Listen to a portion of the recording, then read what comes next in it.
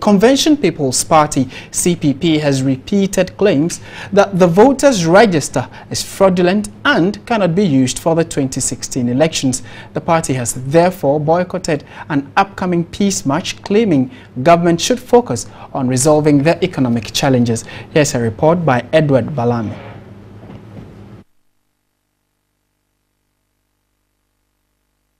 Representatives of the PNC, CPP and the NDC honored invitation to support the Ghana Peace Invasion campaign organized by non-governmental organization Youth Icons.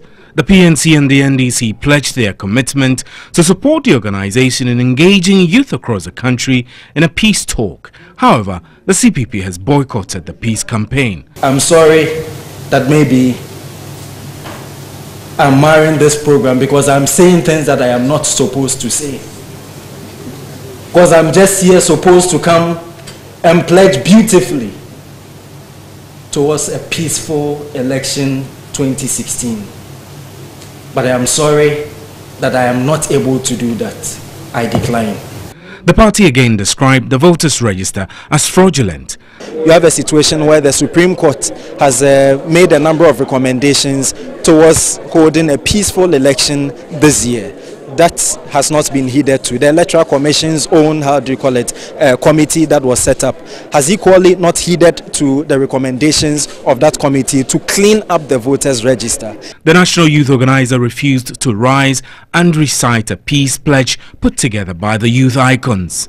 Meanwhile, the chairman of the National Peace Council, Most Reverend Professor Emmanuel Asante, has described the comments by the National Youth Organizer as unfortunate. Our pledge to peace means that we are also committed to doing the very things that will, take away those things that negate peace. But unfortunately, our friends saw it in a different way. I like to think that the majority of the people who belong to the CPP are peaceful and that they will commit themselves to the peace of this country. He emphasized on the need to address issues that threaten the peace of the country. I want to advise young people to understand that nobody has monopoly over violence, and violence doesn't solve any problem in our country. Places where they have attempted to solve problems through violence, they have not succeeded. That's what I said. Peace is something that we need to hold on to. Violence is too much of a burden for us to carry.